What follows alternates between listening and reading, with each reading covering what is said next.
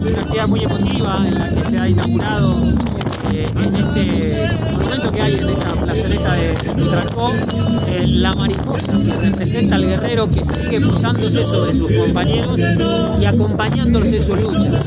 Esta es una carga muy simbólica que tiene para nosotros la representación de nuestro compañero Carlos Fuentealba, que nos sigue acompañando y que por él seguimos reclamando hace más de 14 años esa justicia que está tardando, pero estamos convencidos que va a llegar por la insistencia con la que hemos buscado colectivamente y acompañando a Sandra Rodríguez y a sus hijas en este pedido de justicia. Bueno, muy emotivo fue el acto justamente por el contexto mismo de la figura de Carlos, ¿no?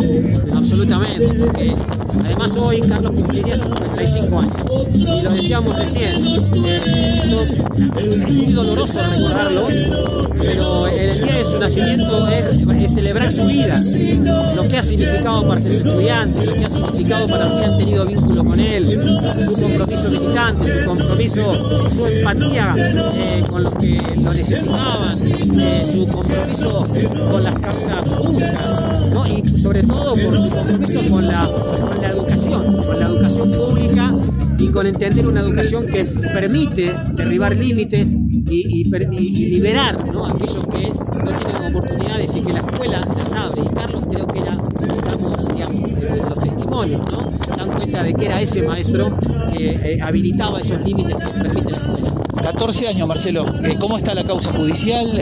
¿Qué avance ha tenido la misma? Bueno, la causa está en una etapa hoy de formulaciones de cargos, que están formulados cargos la Fiscalía, la querella, y prontamente se va a citar a una audiencia en la que se tendría que fijar una instancia de juicio oral, que es lo que estamos esperando hace 14 años, para todos aquellos que planificaron, supervisaron y condujeron ese operativo criminal de Arroyito hace, bueno, lo decimos, más de 14 años. Bueno, me imagino que vas a seguir en contacto seguramente con todas las autoridades de aquí de la seccional, porque se viene una elección justamente dentro de Aten, este recambio, digamos, que ustedes generalmente tienen. Bueno, ¿cómo está ese tema, digamos?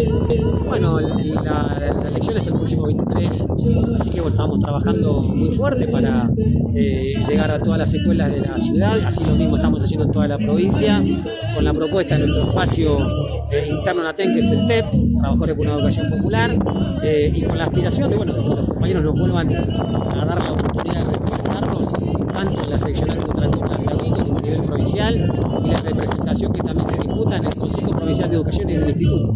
Gracias, Marcelo. No, gracias a usted.